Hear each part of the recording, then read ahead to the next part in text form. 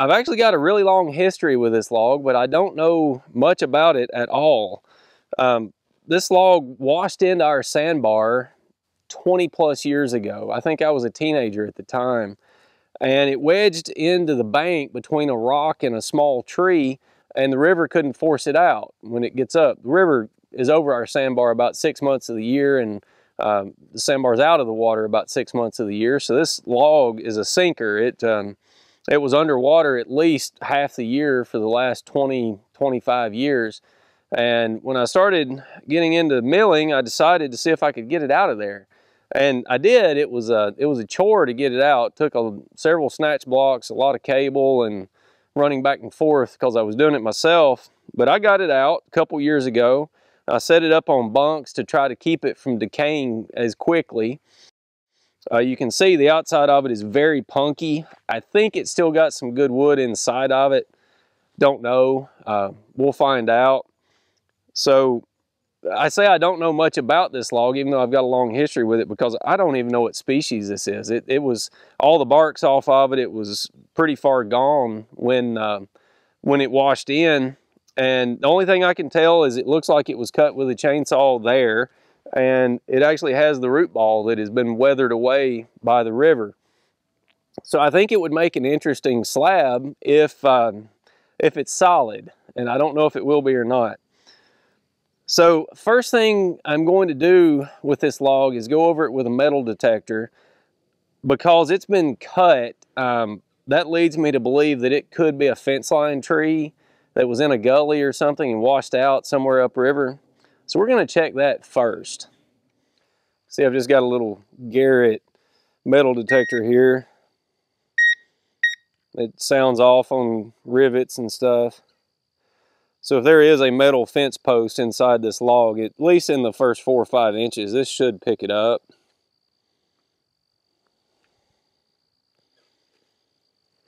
If there's something that serious, I don't want to mill it.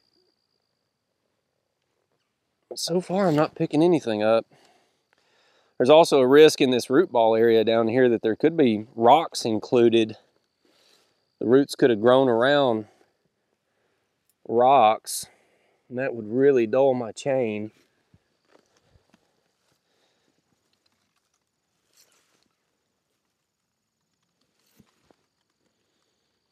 All right, well, at least on this face, I think we're pretty good. We passed the first test, so I'll get the mill set up.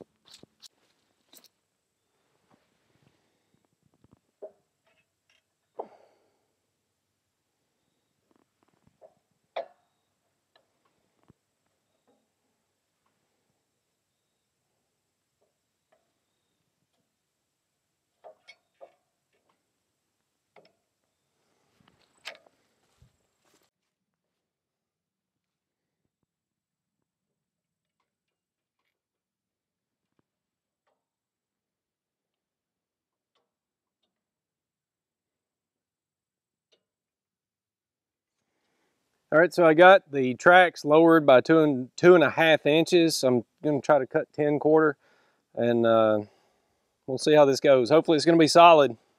If it is, I think it'll be pretty.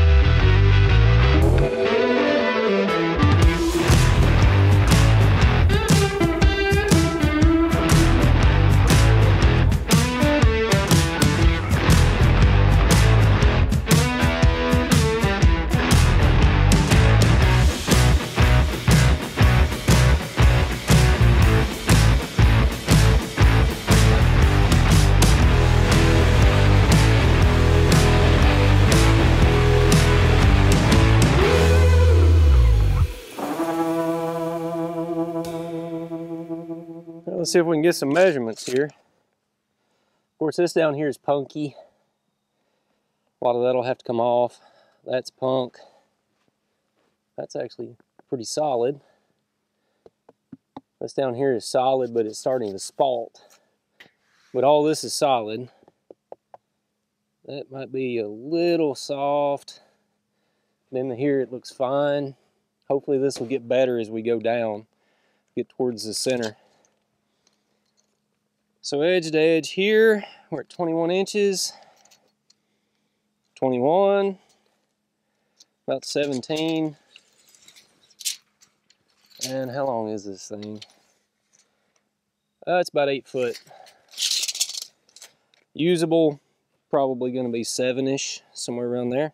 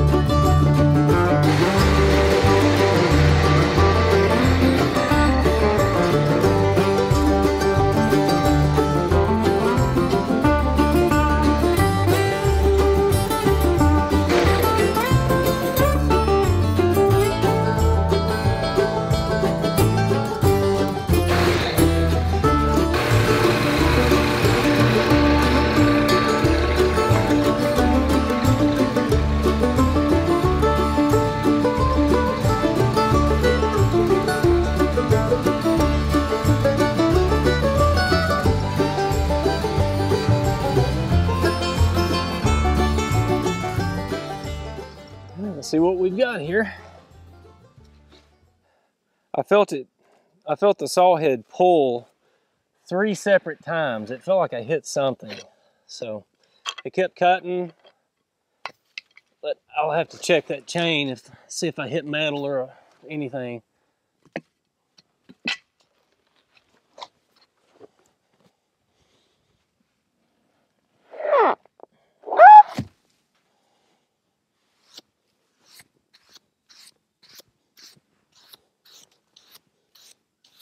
So this one, we're at about 27.5 there, about 25.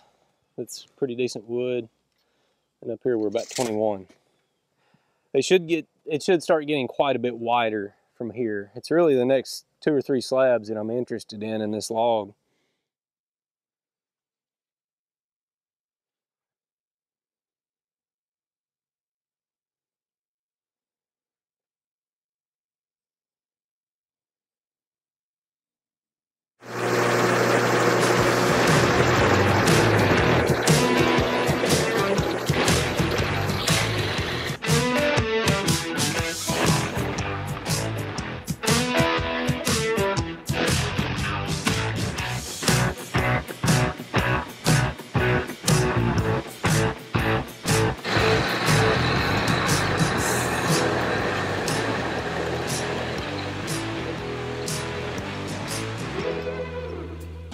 That was a hard cut.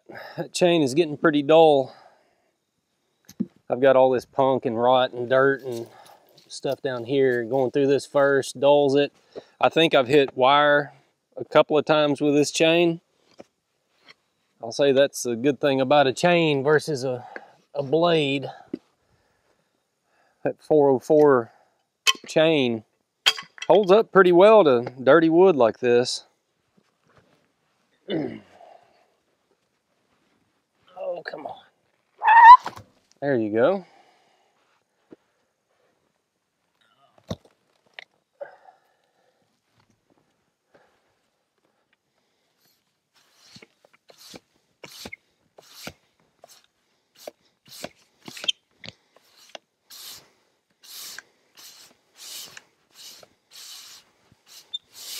Oh, that's pretty awesome.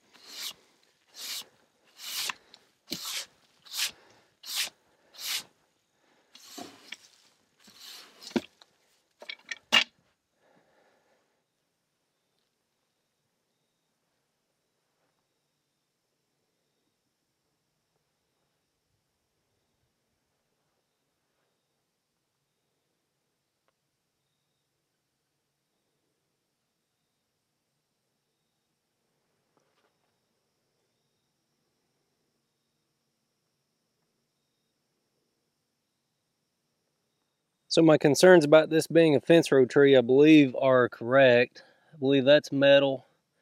That looks like old woven wire fencing. All these pits is wire.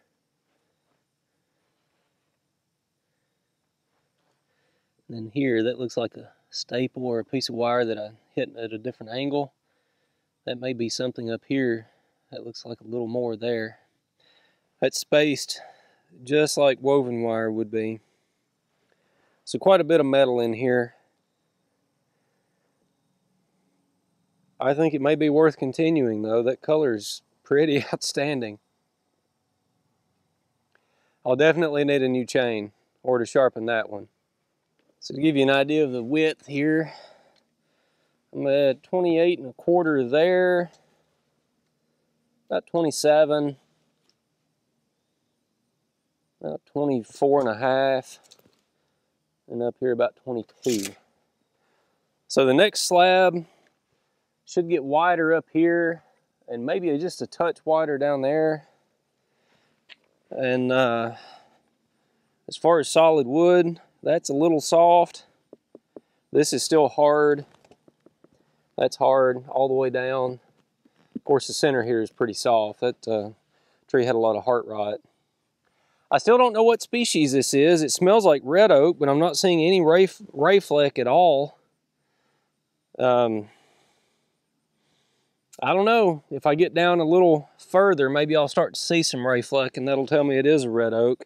I thought that it would be some kind of a river bottom tree, like a sweet gum or silver maple or sycamore or something like that. But I don't know. I don't know what this is. It's pretty. I love the color variation. The change in the color as you go across. That's really neat.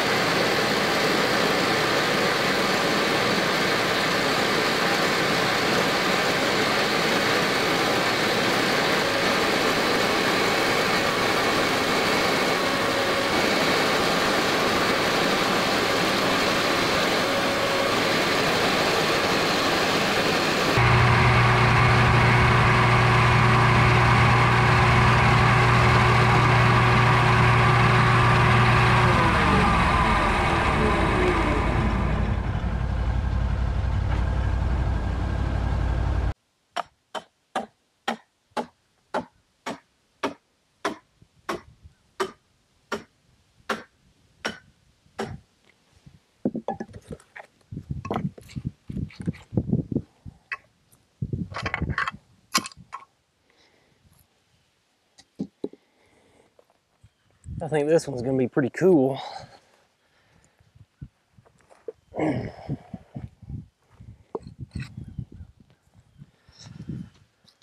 It's gonna be heavy, that's for sure.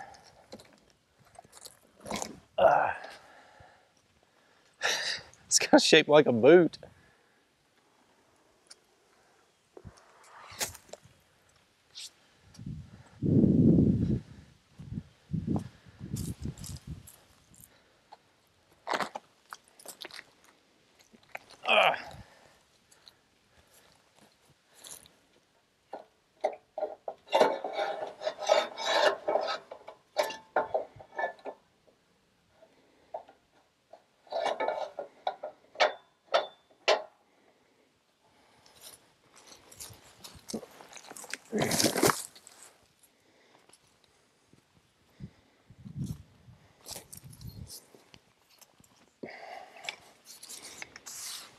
Oh wow, that's cool. That is super cool.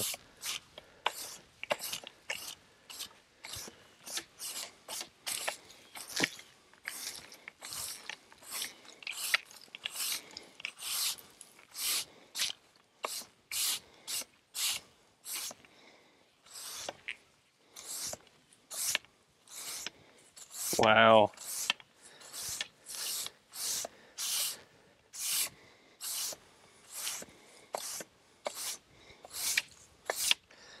Definitely getting more solid as we get in here.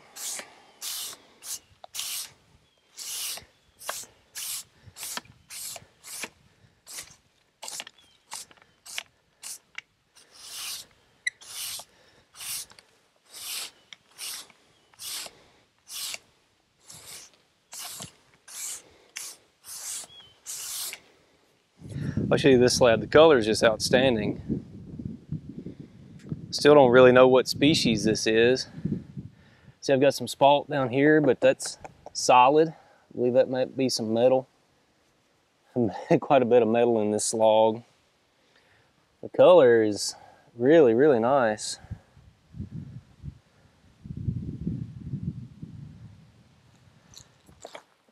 I believe that's a piece of wire right there. Woven wire or something. This root section down here is really neat. It's almost completely spalted.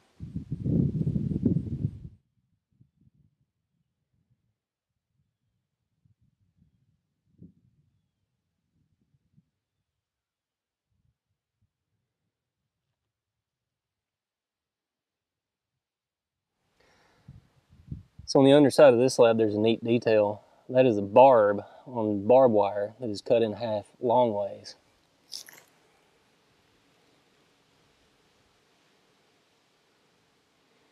It's pretty neat. That'll dull a chain very quickly, but it'll dull a chain less quickly than it would a bandsaw blade. So I'm gonna try to get one or maybe two more slabs out of this log, and then it'll be getting punky again. I'll probably just call it quits at that, but this looks good enough that I'm gonna risk the metal. If I hit a big steeple or a nail or something, it's gonna either damage or severely dull my chain, but this looks like pretty good stuff, so I'm gonna risk it.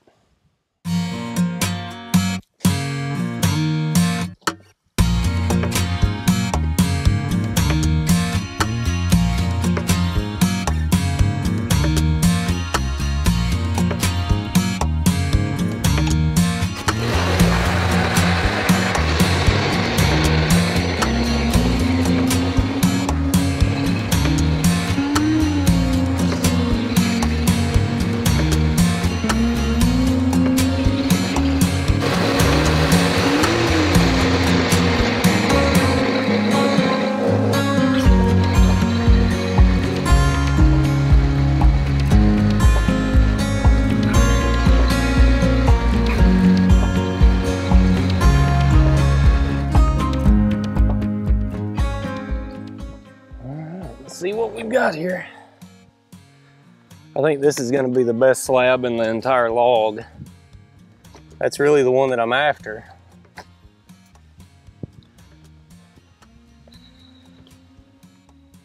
I don't know what I will do with this. It's going to be really hard to finish with all that metal. You can't plane it.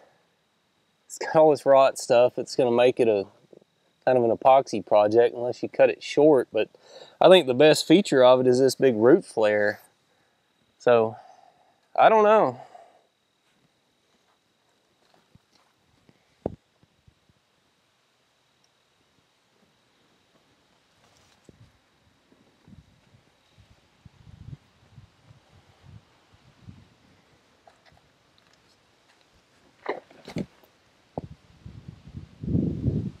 Oh gosh, that's heavy.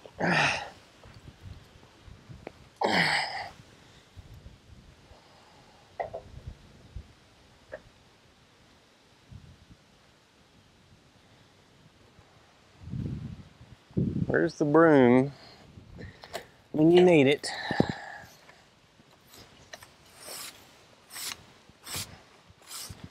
Wow, man, that's pretty sweet.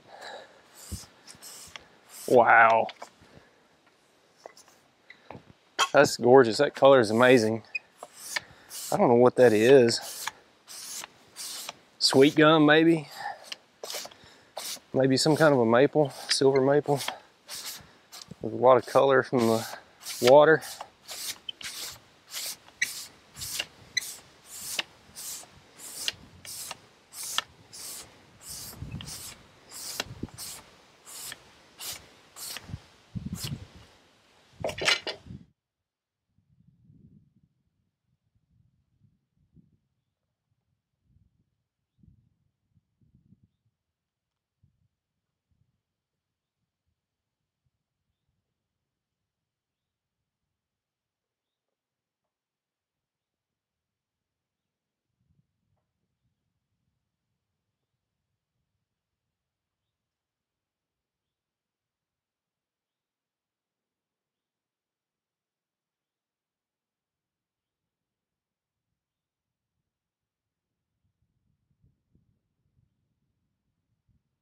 So yeah, this is turning out pretty cool. You get all these spalt lines up here, plus wavy grain. That's probably compression figure.